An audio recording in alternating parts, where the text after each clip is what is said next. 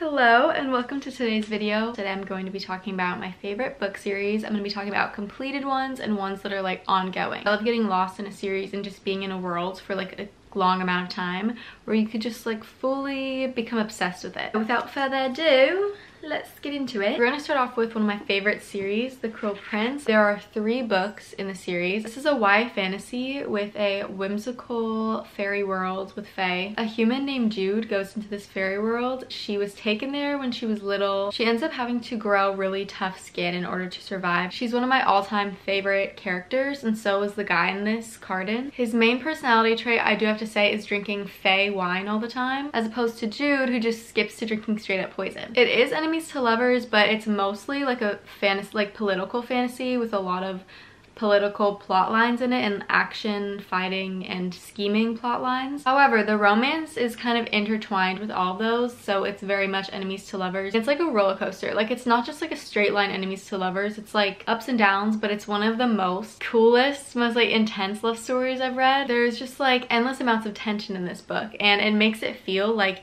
even though the romance is just a subplot, it makes it feel like it's like a bigger part of it. They're like affecting each other in so many different ways throughout the book. This is one of my favorite worlds to escape into. I've read this one multiple times because I just like getting brought back into it, and I like all 3 of the books. The Addicted Calloway Sisters series, it's like a romance. I can't even really say it's a romance because the first book for sure does not feel like a romance at all, because it talks a lot about addiction. It's like found family. There's a found family and like a friend group at the core of it where they're all just like super close and they go through a lot of crazy things together. The main girl in this book, she struggles with a sex addiction, and then the guy in it struggles with an alcohol addiction. So they're both like enabling each other in the beginning. It just kind of goes from there, and it's very like a painful read for like most of the first book. There are a lot of moments just throughout it that are kind of painful, but it gets better and better as you just like kind of see the characters grow. They just grow a lot throughout the series, and it's one where I got super emotionally attached to it. Like, I would think about it a lot and I would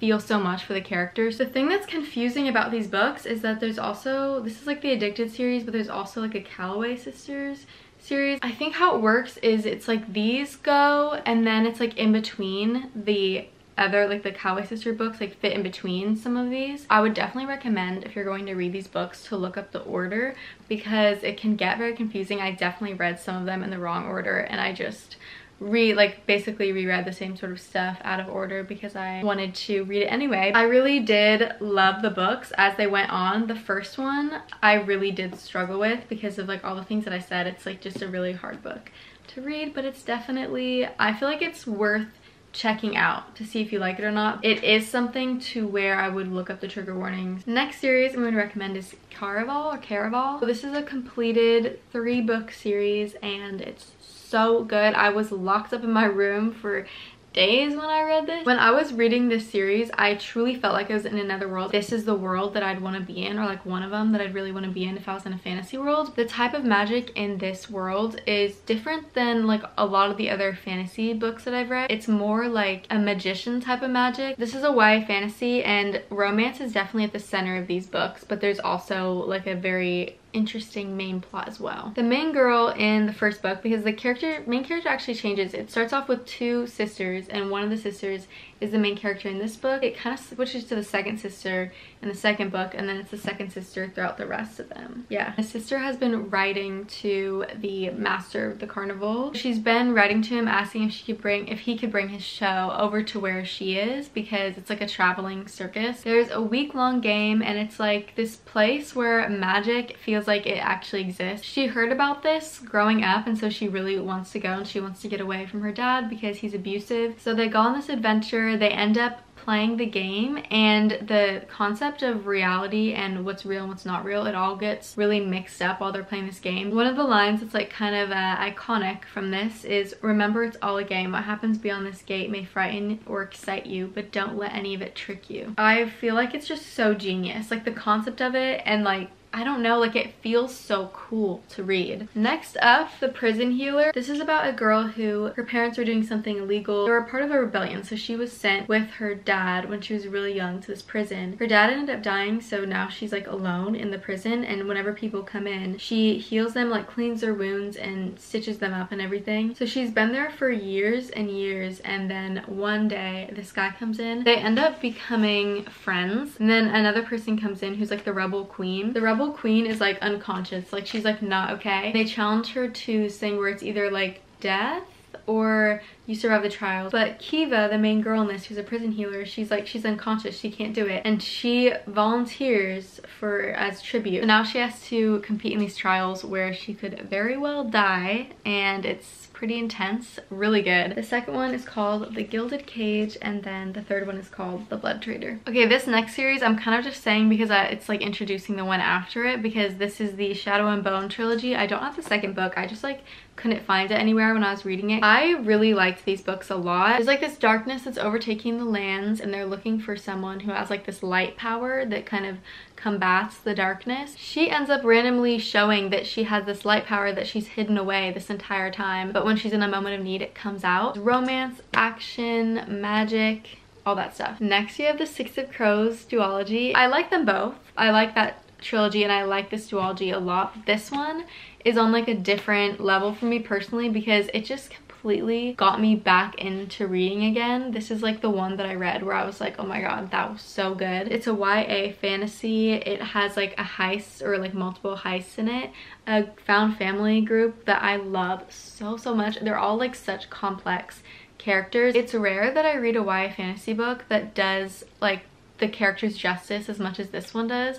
I felt like I got to know and love all of them so much, and it just made everything that happened, all the relationships between each of them, all like the little jokes and the moments in their life, like so much more meaningful and impactful. They're funny and like fun to read about, and there's just like always something interesting happening. I love these books so much. I could not recommend it more. Another thing I love is that the second one is just as good as the first one. Next, The Inheritance Game. So technically I don't really know if this is finished. I feel like these books are finished, but then like the Hawthorne brothers came out recently. I think this last one was an ending of some sort. This is about a high school girl named Avery who doesn't have a lot of money, but then she randomly gets called to the principal's office one day, told that she's inheriting $46.2 billion from this guy named Tobias Hawthorne, and he's dead now, but she got all of his money and his house. The only condition is that she has to stay in it for a year and only be able to leave for like 3 days at a time and stay with his grandsons living there and like some other family. But you can imagine how awkward that is, that all this money went to this random girl and no one knows why, and they're all like suspecting things of her. There's a lot of mystery and fun games. It's super fast paced with short chapters, and there's a good old love triangle in there too. Another series by Jennifer Lynn Barnes that I love is The Naturals. I read the first 2 books, but I have not read this one yet, and I think there are like 1 or 2 more after it. This is about a group of kids who are like solving crimes or solving cold cases. They start to actually get wrapped up in the real crimes. It's from the perspective of a girl named Cassie. Also, a love triangle in this is just a little bit more like murder mystery sort of thing. Both of them seem like mid to higher YA, to where like I feel like any age group could really enjoy them. These ones are a bit more gruesome though, and they feel like a little bit less YA in a way. The Good Girl's Guide to Murder. This is about a girl named Pip who opens up this old like cold case for her high school project, and she starts making a podcast about it. And she ends up finding out a lot about the situation that they didn't know before. She starts working with the guy who's accused of murdering someone all those years ago. She starts working with his little brother because he also wants to figure out what happened. And there's a romance that sparks up that I love so much. This is also getting made into a show. I think it's a show. So if you want to read these books, I think now's a great time to do it. It's so fun, and the audiobook is really good too if you want to like be doing stuff around the house while you're reading it or listening to it. I do like to have the books for the reason of just writing down like guesses of what's going to happen, or maybe like circling clues. I feel like it's probably one of the most interactive books that I have, in the way of just like, I feel like it's so fun to be able to guess alongside the characters, and I don't think it's predictable. Now for the Shatter Me series, there are way more books in this, by the way. I just got like a pack that had these 4 in it, and then I just read these 4 and I absolutely loved them. But then I stopped reading, like I didn't get any more of the books because I was like, okay, I've been reading these like too much. Like I was in the world for a long enough time to where I was like, okay, I need to get out of it. But I loved being in it and I loved the experience, and it was very like addictive writing, I'd say. Here are my thoughts like going through the books, because I just feel I need to do that on this one. Shatter Me book 1, not that good. This one just felt like it was lacking a little bit, but it showed promise for being like a fun read. Also, I liked the romance, but at the same time, I knew where it was going and I didn't know how they were going to do that. This one was like, it's getting better. Like I was like, okay, I see promise. I'm definitely reading the next one. It was like going up on the roller coaster, you know? I was like, okay, we are really getting somewhere. It's getting really interesting, especially in the later parts of it, if I'm remembering correctly. There were just like some really good scenes in here. But the third one, Ignite Me, this one is where it got amazing, and I was like, okay, I'm obsessed with this. Like this one had so many scenes that I loved. I just loved the entire story. The romance was really the best part of this book, but also I feel like the plot just got better and better.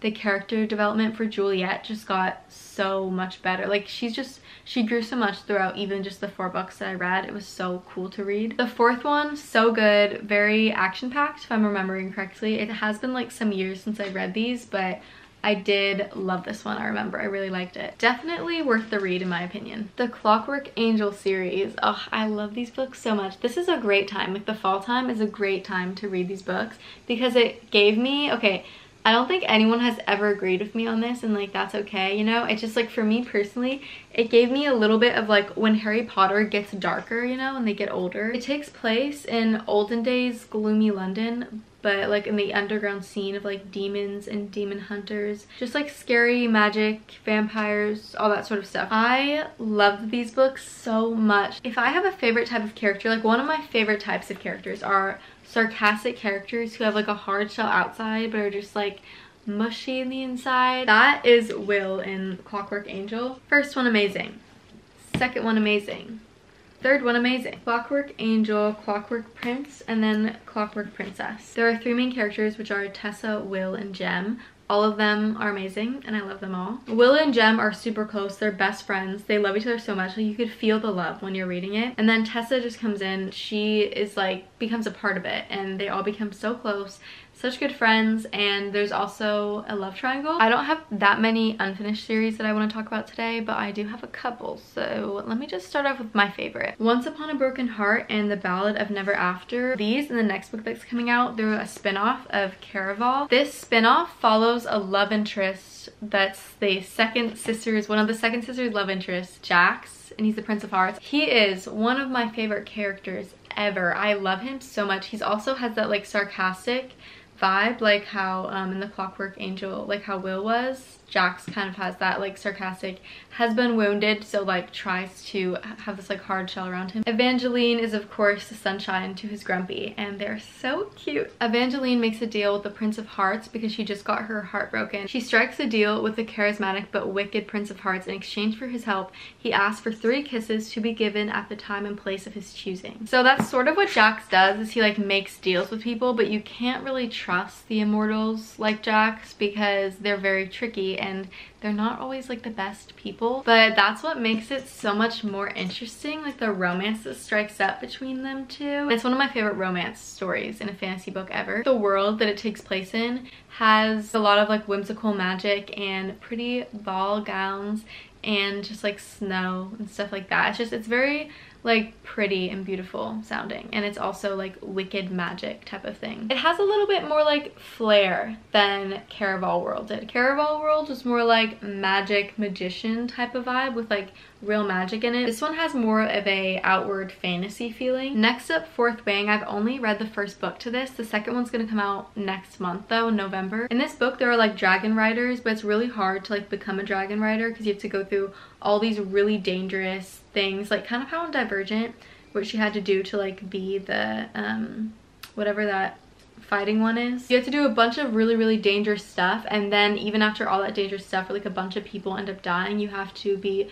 good enough for like a dragon to choose you and like for you to be worthy of a dragon. She doesn't want to do this, but she's kind of forced into it by her mom, who's like this war general, or like someone who's like in charge with all that stuff. She has a lot of enemies because of this war that happened. Some of like the kids of the enemies who got killed are like still around. So when Violet joins, she's like, oh great, people already hate me because my mom, and one guy specifically hates her. She almost dies a bunch of times, and it's a enemies to lovers romance, dramatic, intense fantasy romance sort of vibe. I also love any books with dragons in it. Dragons are just so fun, and I love how the dragon like talks to her inside of her head. Like they talk to each other.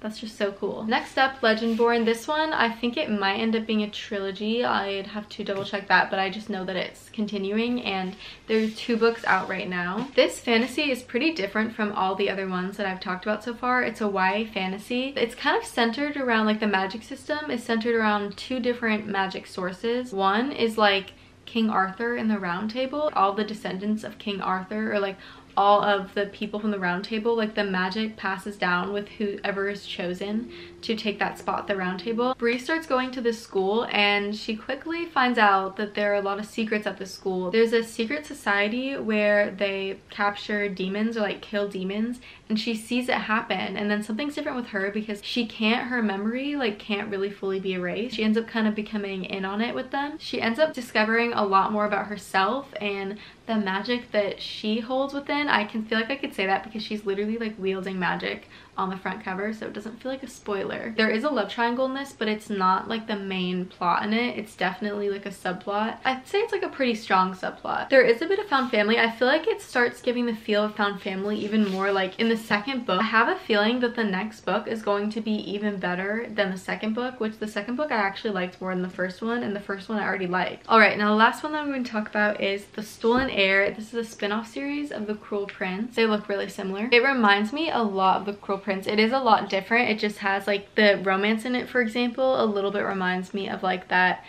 intense enemies to lovers, but it starts off and they're like friends-ish, where in The Cruel Prince they start off and they're enemies. So that is a bit of a change in the dynamic between the main 2 characters. It is about the little brother from The Cruel Prince, Jude's little brother, a runaway queen, a reluctant prince, and a quest that may destroy them both. So the runaway queen, it was another one of those like really sad origin stories where she got taken away from her family. The prince, however, Oak needs her. They were like friends when they were younger, and so they kind of already know each other. She's very distrustful of him at first, and she doesn't know like how he's changed when he's gotten older, but he needs her for this quest that he's going to go on. I'm super excited to where it goes. I did not want it to end. Like when it got to the end, I was like, I need the second book immediately. So just be prepared to feel like that when you finish this one. That is the end of this video. Thank you so much for watching. Make sure to like this video and subscribe to my channel if you want to see more of my videos. I'm gonna link all my social medias in the description where I talk about books on those too. And I'll see you in the next one.